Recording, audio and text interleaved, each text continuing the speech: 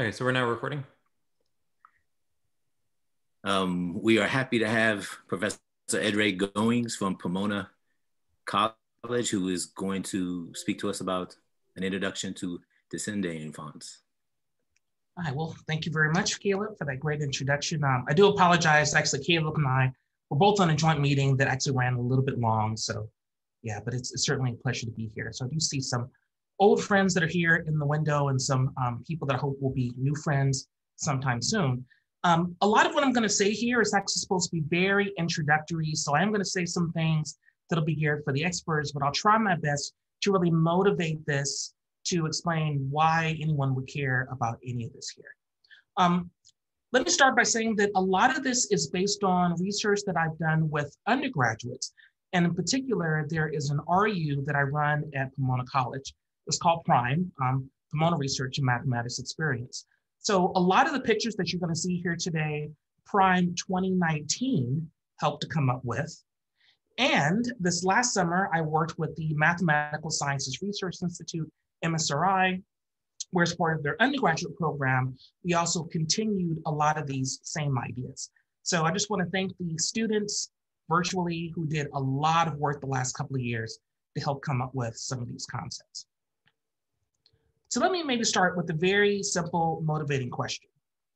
Say that you have 3 houses and you want to connect those to 3 utilities.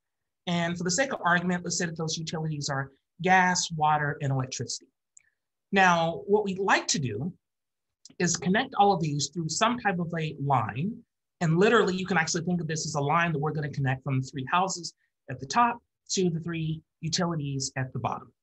Now, of course, we like to make sure that these utility lines don't intersect. You know, you might agree that it won't be good if, say, the water line intersects with the electricity line. So we're just going to ask the question, is there a way in which we can draw these 9 lines so that they don't overlap, right? The only place that they do overlap is at the vertices. So if you do know the answer, please don't shout it out. But again, this is just supposed to motivate a lot of these ideas here. Now, of course, using this, we can then try best to make some definitions in terms of graph theory. I'm not going to worry about most of the definitions here. I'll just simply say, in a lot of what I'm going to say, we will have a finite graph, and I'll care about the number of vertices, the number of edges, the number of faces. And I'm going to focus on the concept of a bipartite graph, which really means you can take the set of vertices and partition them into 2 disjoint sets that I'll call the black vertices and the white vertices, so that no 2 edges in the set of black vertices are adjacent to each other, and no 2 vertices in the white edges are, sorry, the white vertices are adjacent to each other. Okay. Now, with this, there's a few different examples of graphs you can consider. So let me consider examples of what are called complete graphs. Here, I'm taking, let's say, n vertices. So here, n is either 3, 4, or 5.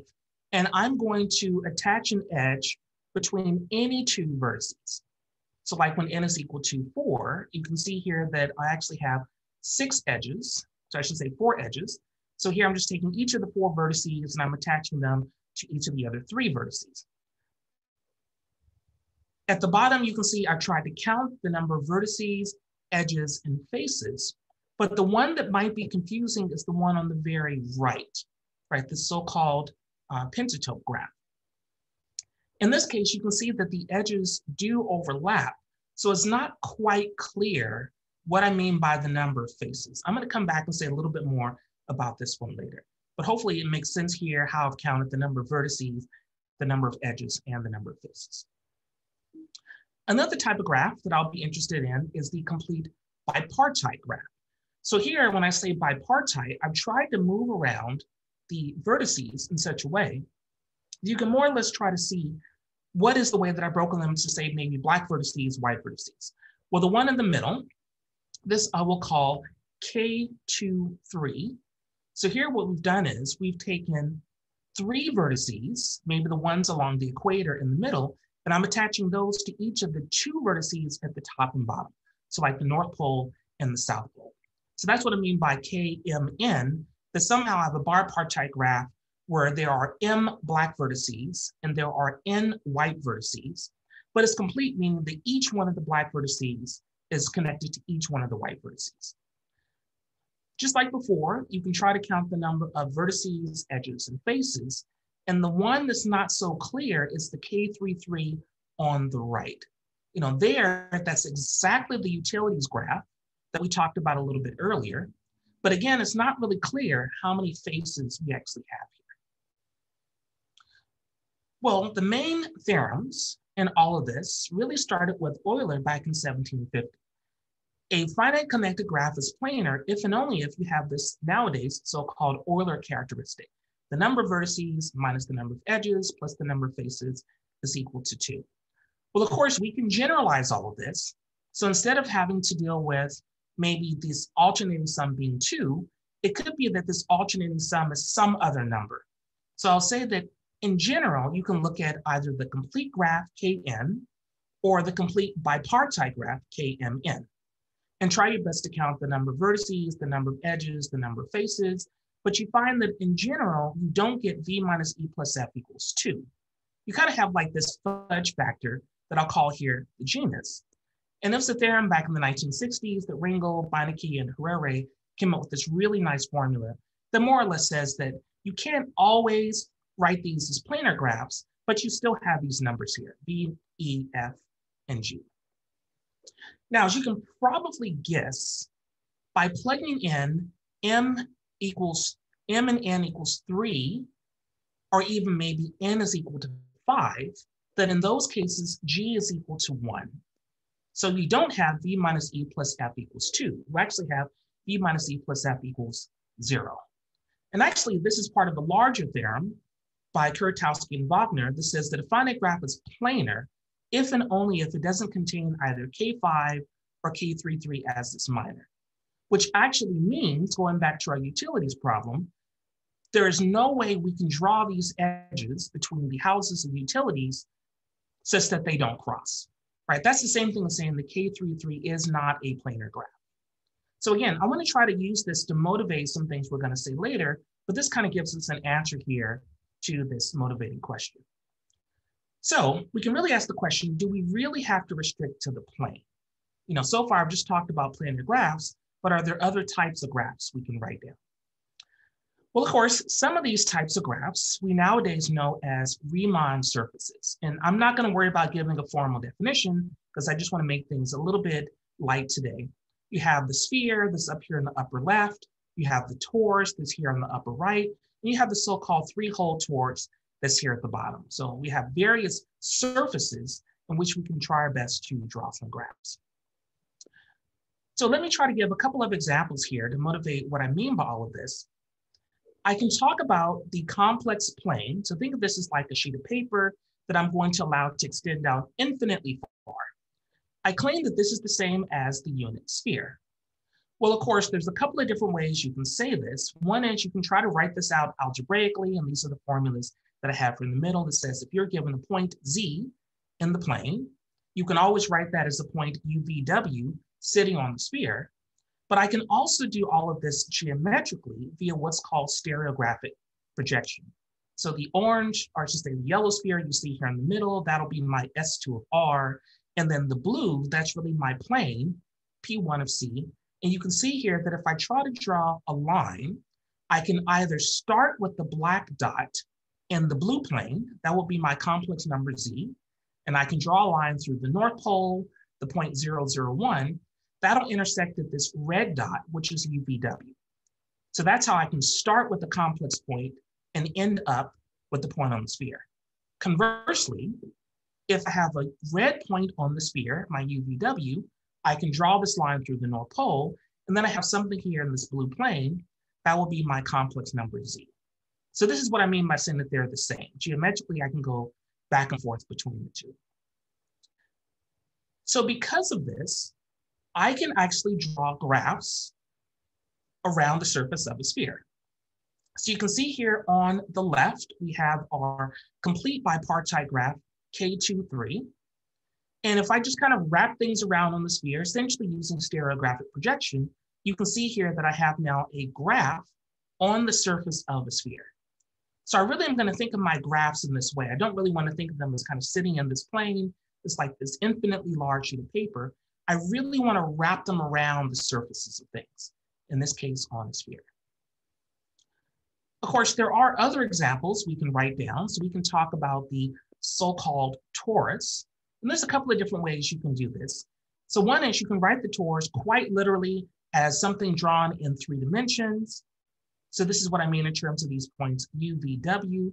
Or perhaps many of you are used to seeing the torus as something like the unit interval 0, 1 cross the unit interval 0, 1. Well, you can think of those as maybe like we have here 2 angles like a theta and phi.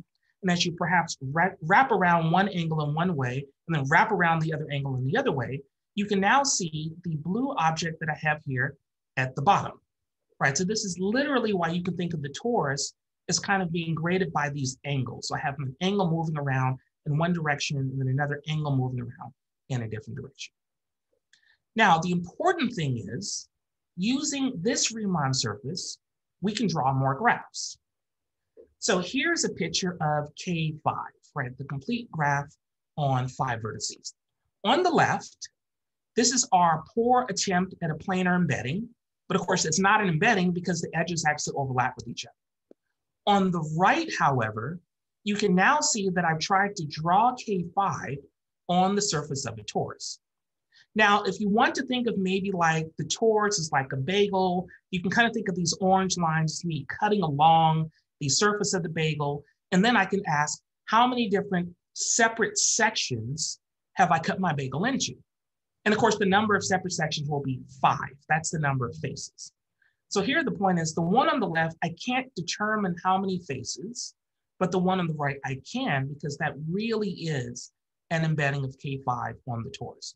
So in this case, I would say that the K5 is a toroidal graph, not only because its genus is 1, but also because I can embed it on the surface of the torus without the edges crossing. We can do something similar here with K33, our nice utility graph. So again, K33 on the left, that is our poor attempt at an embedding. Of course, it doesn't work, as we've already proved that the edges have to intersect. So instead, over here on the right, we do have a bona fide embedding of K33 on the surface of the torus. The way I've drawn things here are, you'll see there are 3 purple vertices inside the middle of the torus, and then 3 brown vertices on the outside of the torus. That's what I mean by kind of breaking it up into these 2 different colors. So here, you can do the same trick as before. Think of the surface of the torus as a bagel. Take the orange lines and try to use that as a way to cut along the surface. And you'll see that you're going to break this up into 3 different pieces. That's what it means by saying you have 3 separate faces. Let me just say that it took me forever to figure out how to put all of these in Mathematica. So I am extremely proud of these graphs. They were not easy to do at all. They were a major headache, but at least I'm pretty proud of how they came out. So of course, these are just a couple of examples, K3, K33, K5. We can talk about a much more general question. So let's say that someone were to give you any Kn, and now ask you, can you draw this on the surface of some Riemann surface? Well, according to that theorem of Beinecke and Herrera, you know what the genus is, and that allows you to figure out where you can embed these graphs.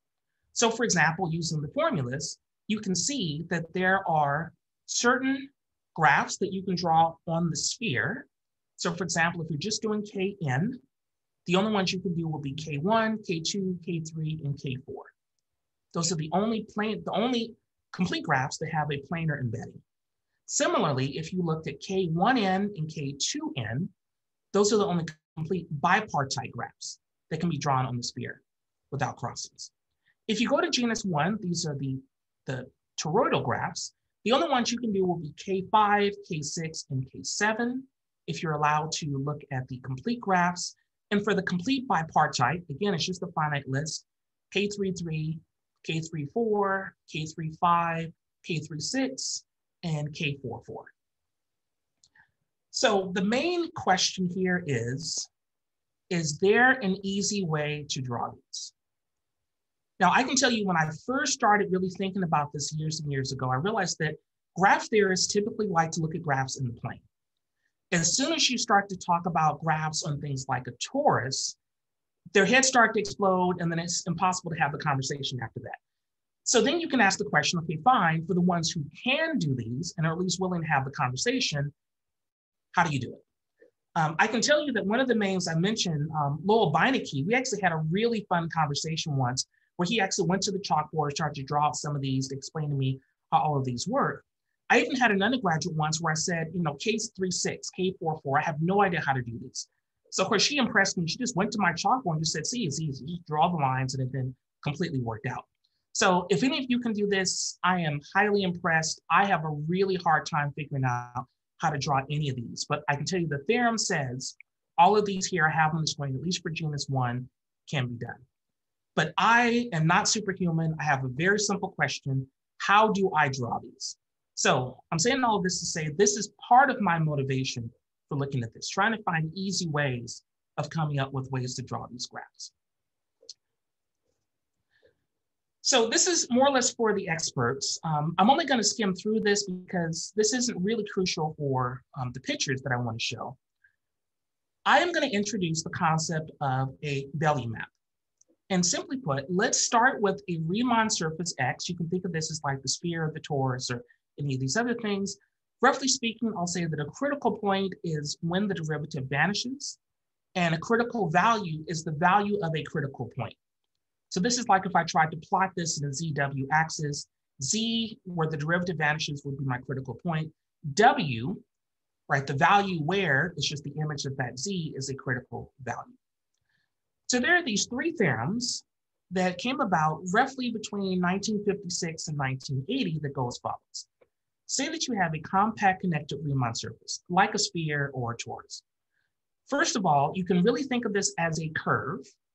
That is, it basically looks like the 0 set of some polynomial with some coefficients aij and the variables x and y. Second, if x can be defined by a polynomial equation where not all of the coefficients are transcendental, then there exists a rational function that has at most 3 critical values. Conversely, if there exists a rational function that has at most 3 critical values, then such a polynomial equation has coefficients that are not transcendental. So the middle one, I should first start with the third statement, is a very deep statement by André Weil that gets into Galois descent. That was proved in 1956, very hard theorem. The converse was proved about 25 years later by Gennady Belyi that actually is a really simple proof. It's maybe 2 pages. But the point is that now we have an if and only if. So simply put, such a function here exists if and only if x can be defined over q bar. That's kind of the statement here for the experts. This function, which we essentially normalize so that the 3 critical values are 0, 1, infinity, is what we call a Belyi map. Now, given a Belyi map, you can construct a graph that we call a Dessin d'enfant. Right? It's just a fancy French phrase for child's drawing. Now, I do want to show a lot of pictures, but again, just for the experts, Alexander Grothendieck came up with this concept after he was made aware of Belyi's converse theorem to Weil's result. And so he really thought of these children's drawings as just a souped up triangulation of a Riemann surface. So the point is that you can actually say a lot about the Riemann surface and its topology if you know the Belyi map. So for example, given the Belyi map, you can write down the genus of the surface, right? That's what I tried to say here at the bottom. But again, we're not really going to focus on this. This is just for the experts that maybe know a little bit more about Riemann surfaces. So I want to focus on graphs, right? I maybe just want to show you a few of these since this is for a geometry lab here. So first of all, you can write down lots and lots of examples of Belyi maps. They are rational functions, ratios of polynomials. You just have to make sure that you know what happens when the derivative is equal to 0, right? That's going to give you the critical points. But the more important thing is when I evaluate at those critical points, I get back either 0, 1, or infinity. Now, let me just try to show a few pictures here to explain what all of this means. So let me start with z to the n, right? Pick n to be any positive integer that you want. And here now, I can first ask, what are the critical points? you basically take the derivative, set it equal to 0. Z is equal to 0 is the only critical point, which means that beta of z equals 0 is the only critical value. That critical point corresponds to the black dot you see on the left in the middle. Z is equal to 0. And the number of edges coming out is the exponent. So for the graph you see here, the exponent is 5. Right? But notice that even though you have the graph on the left, you can still use stereographic projection and find the graph on the right. So again, I really am kind of doing both of these together. Whatever I draw on the left is going to be the same as what I draw on the right. I should also point out that the black dot corresponds to the inverse image of 0. The red dots correspond to the inverse image of 1. And the blue lines correspond to the inverse image of line segment from 0 to 1. Right, so I'll try to say a little bit more about that on the next few graphs here. So here's another example, right? So my beta of z at the bottom, that is an example of a Bellier map. So again, I can take the derivative, set it equal to 0. When I set this beta equals to 0, the black dots correspond to the nth roots of -1. It turns out that the red dots, when I set beta is equal to 1, the red dots correspond to the nth roots of +1. And then the blue lines correspond to the inverse image of the line segment from 0 to 1. Right. There's also some symmetry happening here. So you can see if I essentially take the map, z goes to an nth root of unity times z, that will correspond to a cyclic rotation. I can also do z goes to 1 over z, and with the sphere, that corresponds to just flipping the sphere upside down. So there actually is a lot of symmetry that's built in to what's happening here. So here's the third one. Hopefully this here looks a little bit familiar. This is the dodecahedron. So here I have my Bellier map. And again, if I set it equal to 0, those are the black dots. Set it equal to 1, those are the red dots. Look at the inverse image of the line segment from 0 to 1, those are going to be the blue edges. And I can really wrap everything onto the sphere via stereographic projection. And that's the picture you see on the right. So hopefully you see a pattern here.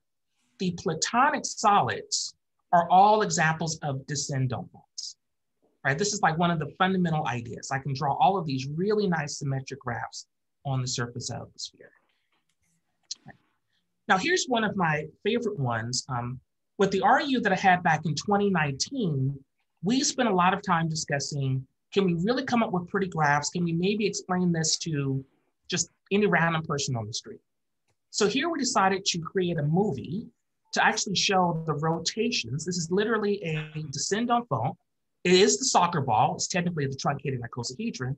And once you just put this on the surface of the sphere, you can just see here exactly how this looks. So yes, the soccer ball is another example of a Dessin donphon. This is another picture I'm actually really happy about. Myself and the students spent a lot of time writing code to come up with graphics like this. And this took many, many weeks to come up with, but we're still very happy that we eventually got this to work. So I think my time probably is about up. So I'm just only going to show a few more pictures here. I'm not really going to worry about trying to go over the details. You don't just have to do graphs on the sphere. You can actually do graphs on other fancy objects. So if you happen to know about elliptic curves, you can actually write down what's called an elliptic integral. This allows you to take a look at the graphs on the torus. It's not easy to come up with examples of Bellier maps for elliptic curves, but some of them do exist. These here actually appear on Noam Melke's webpage. But here I just want to show you a few pictures. These pictures are not as great, but this is actually one of the projects that I had my students in 2020, this last summer to work on. So these are all examples of Dessin donphons. Now we've wrapped these around on the torus. And really the complication here is that we really had to use elliptic logarithms to work. So this is very, very subtle. I do apologize, the graphs are not great. But again, my students from last summer, they basically have done it. We're just kind of putting all the final touches together. I do want to point out this last one here. This is actually K33 as a bipartite graph. Remember that Dessin donphons are examples of bipartite graphs that's drawn on the torus. This graph is not great because again, my students are still working on a slightly better code to get the picture to come out. But the whole point here is, yes, if you want an easier way to draw K33 on the surface of the torus, here it is. Here's your belly map, here's your elliptic curve.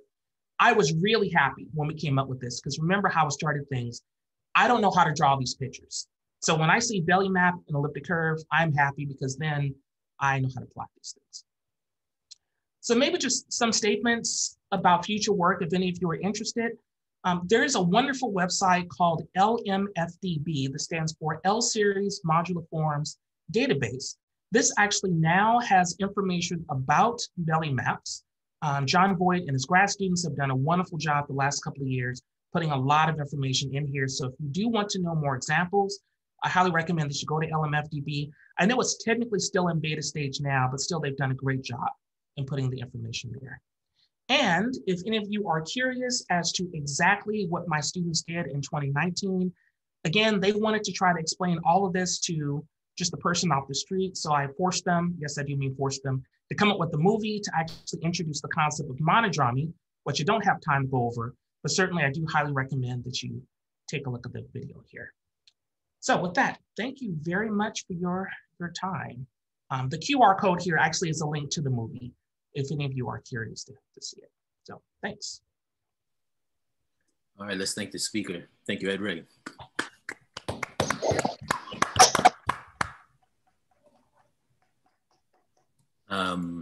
Any questions for Edray? Hopefully many. I don't have a question. Edray, I think.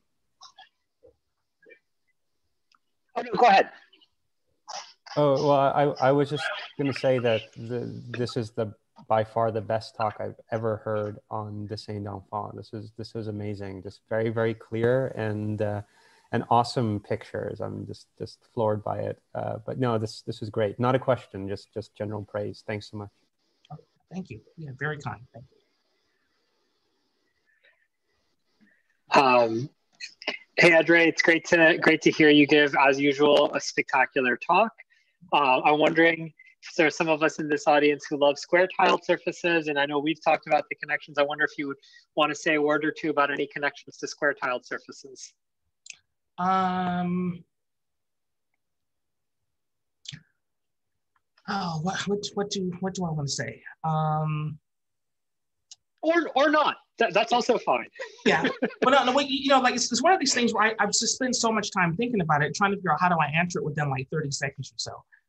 So let me say, in general, I am very interested in this concept of branch coverage of curves. So belly maps are one example. The other one that I really love, and I think this is what Jade was getting into, are what are called origami. So origami is not the paper folding thing that you might think. It's actually a slightly different construction where you can talk about a torus, where you can think of this as like one sheet of paper where now you've glued together two edges to form a cylinder, and you glue together the two circles of those edges to form now this torus. You can do this in a more general way. So there is a way that if you give me, let's say, a group, more specifically a group generated by two elements, so this might be like the dihedral group or one of these, then you can take a stack of sheets of paper where the number of sheets is the size of the group. For every element of the group, you label that as, you put that element as the label of your sheet of paper, and then you form a gluing rule that goes something like this. If you're given, let's say, a sheet labeled H and a sheet labeled G, then I would roughly speaking say I'm going to attach G and H on the left if they're multiplied together, if they come about by multiplication by one generator, so H equals G times A, and I'll glue, let's say, H to the top of G if H equals G times B. Remember that I have a group here that's generated by two elements, A and B. So you can actually now take a surface and form it by gluing together sheets of paper. So this is actually a project that my students this past summer worked on.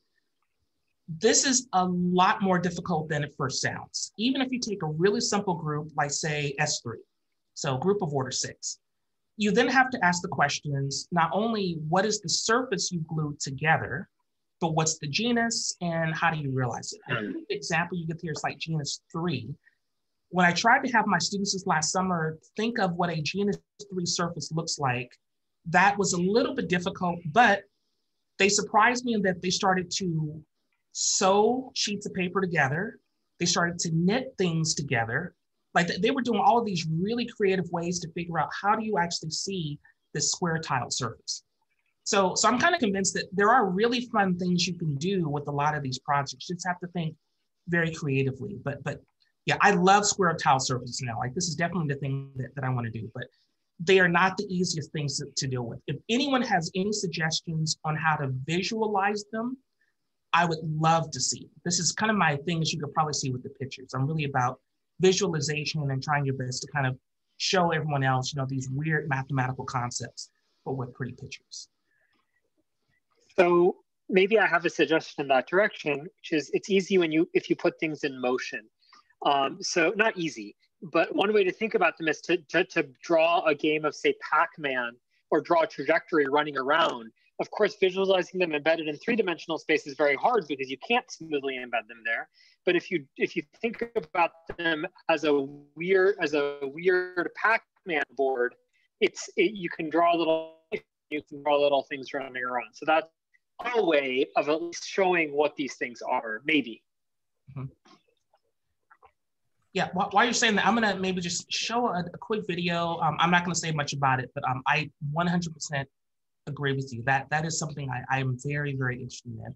And I just wanna pull up and I will show you this video while we're chatting here in case anyone has any other comments.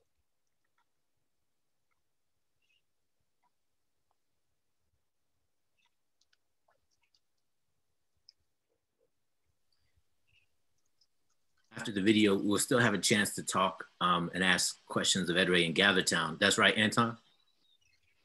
That's right. I put links in the chat. So we'll be putting this talk on the seminar page at geometrylabs.net/seminar. And we do have a link for GatherTown there. And I also put our seminar up on research seminars so you can subscribe so you can get notified for future talks. Laura, did you want to say something? Edray, would you mind putting the links to the BellyMap website that you had, and also I didn't get the QR code when you showed it, but if you have a link to that, I'd love to take a look at those. Yeah, I'd be if you could throw them in the chat or something. I'll be happy to do that. Thanks. Great talk. I guess I also wanted to mention along Jayadev's idea one more quick request is Sorry, what was that? Could we just stay in Zoom for a minute after Edray is done showing the video? Because Dave Sinha has just a couple of things he'd like to say to this crowd. So could we just stay in Zoom for a second? And I'm wondering if it would be possible for you to give Dave screen sharing privileges for just a moment after we're done with the video? Absolutely. So yeah, maybe I'll stop recording once the video is done. Yeah, I put the links in there, so I'm all done showing stuff, and I'm happy to either send videos or send links to videos if anyone is interested afterwards. Okay. Well, let's thank Edray again